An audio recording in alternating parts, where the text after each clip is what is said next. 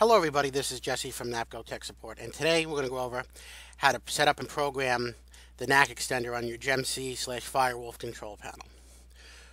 We're going to start by going to NAC output assignments. Now you can have up to 5 supervised NAC extenders on the system. So you're going to set your available relay board address. In this case it's going to be number 1 to fire NAC extender. Now you can select your 4 horn strobe circuits, NAC circuits to be silenceable, resettable, supplemental, reverse polarity if you need 24 volts, or reverse polarity with fire reset. And also smart type if you're using the integral synchronization for wheel lock and system sensor. So in this case we're going to use the first 3 NACs as silenceable and smart, and we're going to make NAC D reverse polarity and fire reset for 4-wire devices. Totally customizable, whatever you need for your particular installation. Click apply and OK.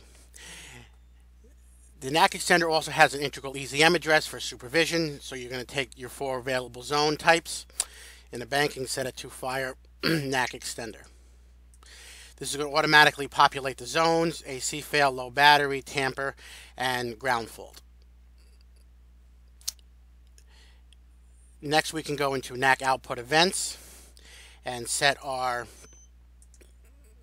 NACs to trip on whatever conditions we need them to. In this case it would be area 1 general alarm, so it would go off on any fire alarm. But it can also be used to set off for carbon monoxide, supervisory, and any other conditions. Now each NAC extender is going to require an EZM address and a NAC relay board address to be set with jumpers on the main board. Also going to require a 4-wire between the NAC extender and the GEMC Firewolf control panel on the fire bus.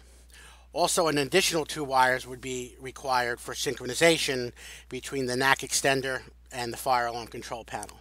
And you can keep repeating the step for whatever amount of NAC extenders you have on your system. And as always, for more information, you can visit us on the web at tech.napcosecurity.com. Thank you all for watching.